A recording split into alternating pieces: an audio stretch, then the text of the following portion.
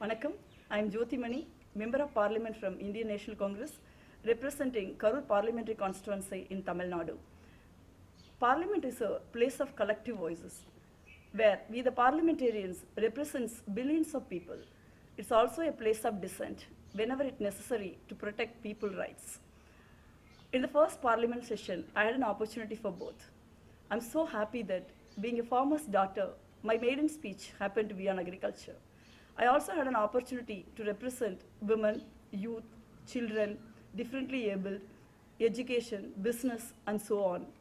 I also strongly represented issues concerning my parliamentary constituency, Karur, to draw the attention of the government. It's always a pleasure to listen to my fellow colleagues who are rich in experience, and there are others like me who are first-time parliamentarians whose views are fresh, though at times different from that of mine. It's a part of democracy. It's a proud and emotional moment for someone like me who rose from a humble agricultural background, finally to reach this august house against all odds. The house represented by great leaders, freedom fighters, and the architects of modern India.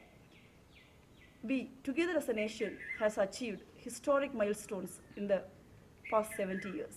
But still, there are disparities, discrimination, and oppression exist in the society in the name of caste, gender, and class.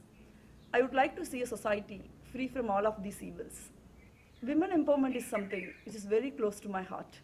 Women can be empowered only when they have an opportunity to take part in the decision-making process, especially fields like politics and governance. As a woman, as a parliamentarian, it's my duty and responsibility to work towards to create a level playing field and equal opportunity for women, youth, and oppressed. These days, social media is playing a very crucial role in nation building. I actively use all social media platforms, especially Twitter, to interact, to seek views, suggestions, issues pertaining to my Karur Parliamentary Constituency and outside.